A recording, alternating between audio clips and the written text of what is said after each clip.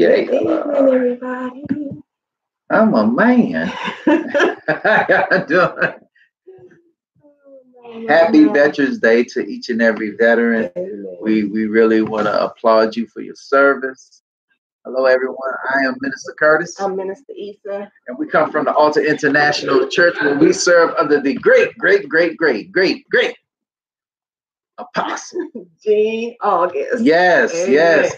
Amen. Hey, Uncle Mike, thank you for watching. Share this. Y'all got to share it. You got to share it. You got to share it. Share with your friends. Yes. Yes. Amen. Thank y'all for joining us once again at the Healing Room. It's a good day. It's a blessed day because our veterans have shared their lives with this country. They've spared their lives for this country. So we honor you today, and we thank you all for your service. I thank my husband for his service. I thank my brother. I thank my father, and those many of you who are watching, who are not watching. We thank all of you for your service to this country. We don't take it lightly that your families put in a lot of time missing you, loving you, and praying for your safe return. So we say thank you, and we bless God for you. Amen. Amen. Before we get started, we always like to pray before we get started, but we also have, let me say this before we get started. We come from the Altar International Church. Yes. The address is 8039D Penn Randall Place, Upper Marlboro, Maryland, 20772. And the great Apostle Jean August. Amen. But let's go to prayer before we start today. Yeah. Oh, Heavenly Father, Lord, in the precious name of Jesus, Lord, we come to magnify you, Lord. Lord, we come to prepare the people, Heavenly Father, with your word, oh Heavenly Father. And Lord, as we prepare the people with your word, oh Heavenly Father, Lord, we ask that the Holy Spirit will reach out and touch each and every one of us. Lord, I ask, oh Heavenly Father, that you will massage the people's hearts, oh Heavenly Father, and let their ears, oh Heavenly Father, hear the word of God, oh Heavenly Father, and the teachings that we're going to bring forth. In Jesus' name we pray. Amen. Amen. Yes. So we're coming from the book of Acts. Everybody, we're going to read chapter 18, verses 1 through 3. We're talking about iron sharpening iron, amen, through relationships. So stay tuned. We hope that you read along with us. Get out your Bibles, get out your apps, whatever you use, that you learn the word of God so you can follow along with us, okay? So here we go. After this, Paul left Athens and went to Corinth. There he met a Jew named Aquila, a native of Pontus, who had recently come from Italy with his wife Priscilla, because Claudius had ordered all the Jews to leave Rome.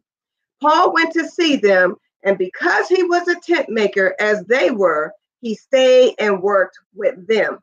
Okay, amen. We're going to stop right there. So we're going to do the backstory of how all this began. Amen. Amen. And so some people haven't heard of Aquila and Priscilla, but Aquila and Priscilla, they were Jews, and they were from like Asia, and they had Roman names.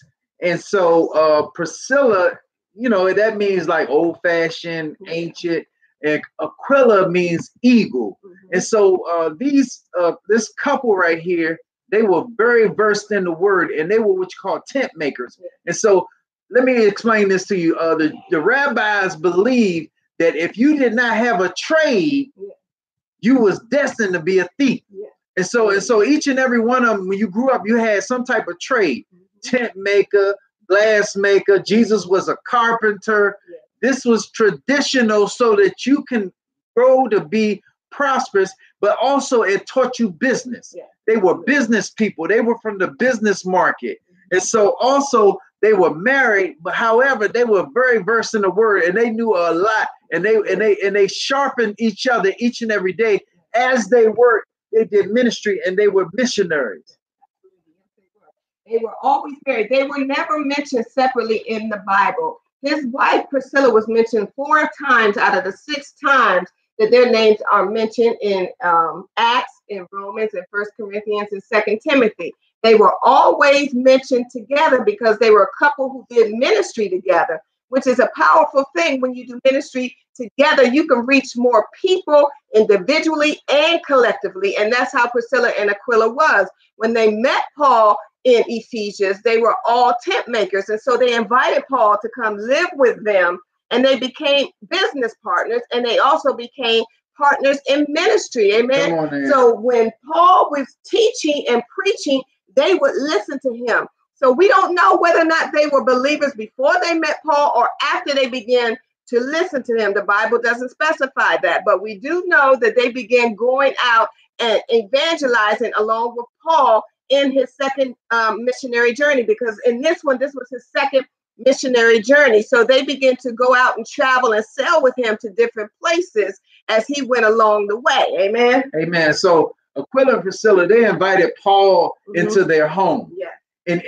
For 18 months, they basically were in training. Yeah. I mean, every time Paul preached, they was with him. Yeah. When they were building tents, Paul was with them. So they was ministering. They were getting the word straight from an apostle. Yeah. And so they were ministers of the word, and they was sharpening iron. Yeah. And so they spent a lot of time in the word, and they spent a lot of time touching the people, and they moved to and fro. When Paul moved, they moved. Just like that. And they were very good at what they did as well, because they were known in the marketplace as prosperous tent makers. And so often when you have a couple that come together as one, they are powerful in the ministry, because they can speak to the women and they can speak to the men, and they can bring it all together so that everyone can be on one accord. Absolutely. And so while they were in Ephesians, Paul had went on to Antioch. He left them there, and they were doing ministry there in their home. Their church was their home. So a lot of times, a lot of churches, like they do today, they start in the homes of people. Yes. They do Bible study in their homes. They do whatever type of readings they want to do. They do a lot of different events in their home, and eventually their home becomes the church, and then they expand and they end up building a church. And that's what happened with this pair here. They started church in their home, and eventually they end up erecting a church, creating a church. Amen. And so while they were in Ephesians, they met a man named Apollos. Apollos was very well spoken. He was smart. He was trained in the scripture, but he was lacking two things. He was only baptized in the way that John the Baptist did, which was in the repentance. He was baptized in repentance. So he had no idea that while he was out there preaching the word and teaching people, he wasn't given the full life of Jesus Christ. He was only given what he knew that John the Baptist had gave them. He did not have the Holy Spirit. He did not know of the Holy Spirit. So when they heard him preaching, Priscilla and Aquila kindly took him to their home and trained him in the right way. They began to learn him more things about Jesus Christ, the death, the burial, the resurrection, and the coming of the Holy Spirit. And that's why we say iron sharpening iron. The Bible says you will know them by the fruit they bear. They were fruitful people. So when they released Apollos to go out and begin to teach, then he became very effective in his teaching, because now he knows the full story of Jesus Christ. Amen. And so what we're saying is this: it's always good if you are in the Bible. You have Nabal and you have Abigail, and they were married, but they were two different people.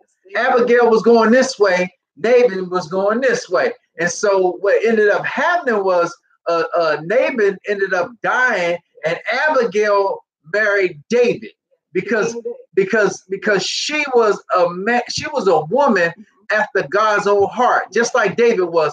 And so what ends up happening is, so often we will line up with people that we are not lined up in the spirit.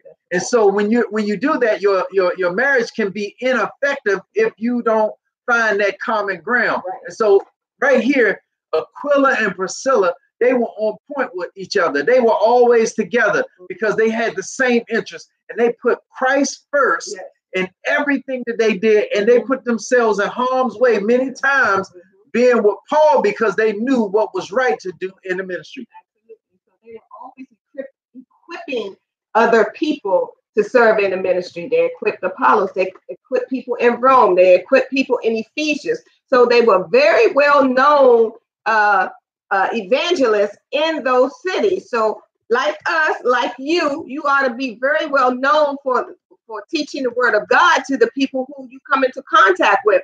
Sometimes you got to ask yourself, are you a hindrance to people or are you a helper to people? Are you helping them to find Christ? Are you helping them to learn about who he is? Are you trying to save their souls? Are you trying to help make sure they're going in the right direction?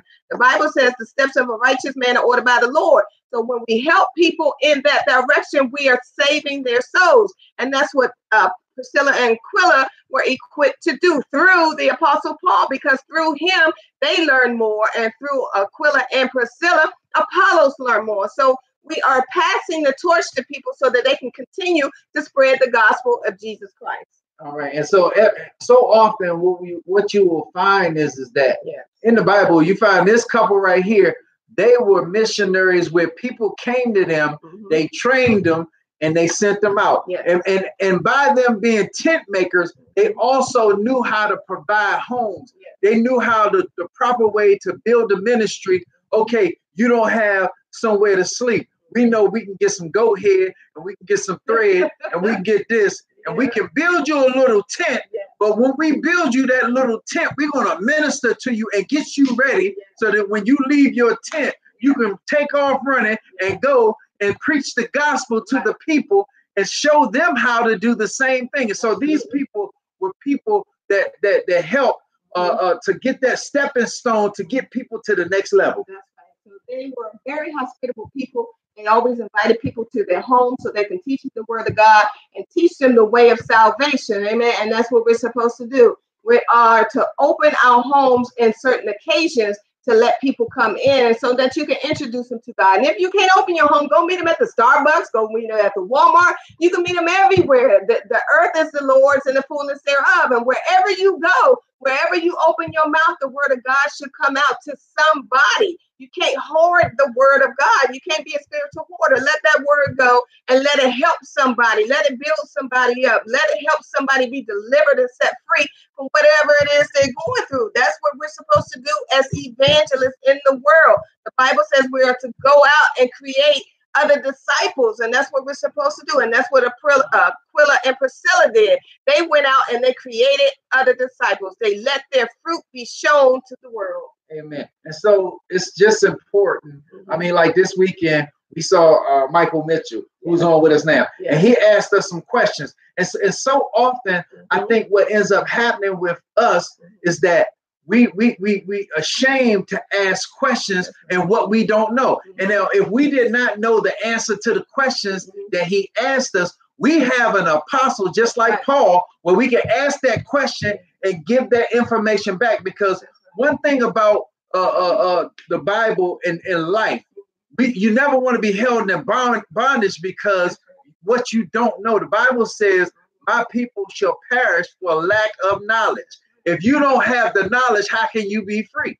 So often I'm not going to ask that question because I don't want nobody to think that I'm not smart. It's not that you're not smart. It's just that you don't know everything. And when you need a know, or you need somewhere to go get information, you need to go to the source to get that information so that you can apply that information to your daily life. That's right. It's about creating relationships with people. Our apostle says all the time, it doesn't cost anything to be kind to anybody. You ought to go wherever you go. You ought to be creating relationships. You ought to be creating something with other people. Amen. That's going to help you to go forward. And that's what Paul, Aquila, and Priscilla and Apollos were about. They were about creating relationships and moving forward. Paul used to call Priscilla Prisca, Prisca for short. He gave her a nickname, like we do here. We call people Mookie and Boo Boo and Poo Poo, whatever it is we want to call them. Right. We give the people we love, we give them nicknames. And that's what he did for Priscilla. He gave her a nickname. So when you create good relationship, a long-lasting relationship, it helps people to be able to open up to you and ask the questions like Michael Mitchell did for us, Uncle Mike did to us. He was comfortable in the setting. He was comfortable enough to ask the question that will help him get closer to God. And that's what we're supposed to do with other people. We're supposed to present ourselves in the way that make people comfortable to be able to ask those hard questions that they have about God, about the Holy Spirit, and about his son, Jesus Christ. We're supposed to make ourselves available. The Bible says we are the light in this world. We are the salt of the earth. Amen. We are supposed to present ourselves in a place in such a manner that people are not nervous to come up to us. Amen. Amen. And so what I like about Priscilla and Aquila was they were willing to learn. Yes. And I think that each and every one of us need to have the teachable spirit where Mm-hmm. we can get underneath somebody Mm-hmm. to teach us what we don't know. That's right. Because we know for sure that we can't live forever. But if we can live forever and have our spirit to transition to eternity, we want it to be in a place that is good. And so often people are ashamed in what they don't know. And so that hurts you, because when you're ashamed in what you don't know, but you don't want to ask that question, it just puts you in a place where you think you know everything. And that's not the best of places to be. But Aquila and Priscilla were persistent in knowledge. They were persistent in teaching people. They were persistent in doing God's work. And doing God's work, it's not easy. And so often people think that people that are in the gospel are passive. And that's not the case, because even Jesus was a radical. If you go back and you look in the Bible, Jesus went in the temple where the Pharisees and Sadducees were, and he just turned the tables over. And so he let them know, like, look, this is not a marketplace. This is supposed to be a place of holiness, but y'all ain't here selling goat milk. Y'all ain't here selling this. Y'all ain't here selling that. But Jesus was bold. And so when you doing this walk, you have to be bold, but you have to be gentle, because the people need certain information from you. And if you have the information, you can be testifying to someone how to free themselves from bondage. Yes, absolutely. So partner up with some people who are like-minded, just like you. Pray and ask God to send you some people that are like-minded like you, that can help you to get you where you need to be spiritually and mentally. We are at a church, at a place where we thought we would never find. I mean, when I tell you it's a gold mine to us, it's a gold mine to us, because we are learning so much at the Altar International Church. We sit under a man who is, all I can say is, come see a man who told us all about ourselves. Amen. He told us everything about us, and still telling us everything about ourselves, that we're doing wrong, that we're doing right, that the Spirit wants us to know about us, to help build us up, to help us grow. And oftentimes you're in a place where instead of them helping you grow, they're putting you down and knocking you down.